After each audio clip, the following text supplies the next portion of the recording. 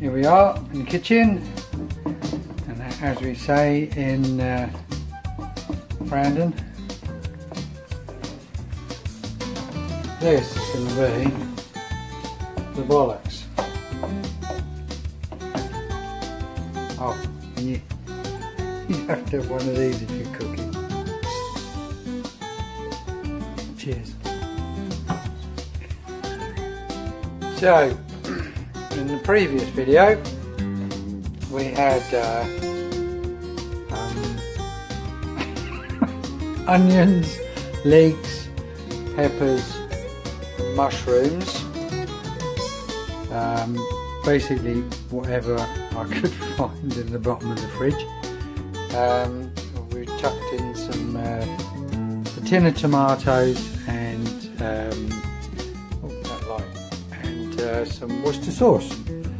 So I've added that to some leftover roast chicken, as you can see. It's looking a little bit dry, so here's some stock I made earlier. And I found this in the freezer. I made this about 2008, but it'll be alright. So anyway, we'll lob that in there, like so. And yeah, and the oven's been on a while. Some more of this, and slam it in, I reckon. Back soon. So, part three of my MasterChef video. I put it in the oven, and now I've got to wait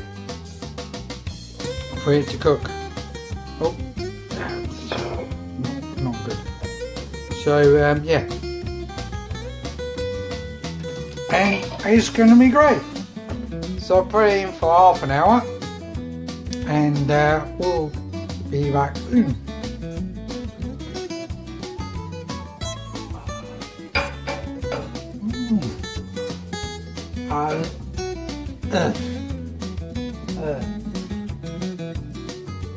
So there we are, back in the kitchen. I've recovered.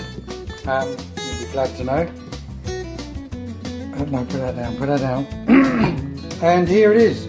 Yep, my leftover roast chicken in a sauce of other leftover stuff.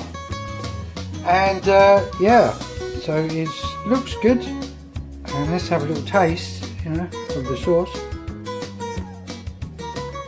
And I have to say, that tastes absolutely rank. That is shite. Nah, not really. That's alright. It's not too bad. Anyway, so there you go. I hope you picked up a few tips from MasterChef. This is what happens when the missus goes out and I'm left here on my own. Thanks for watching.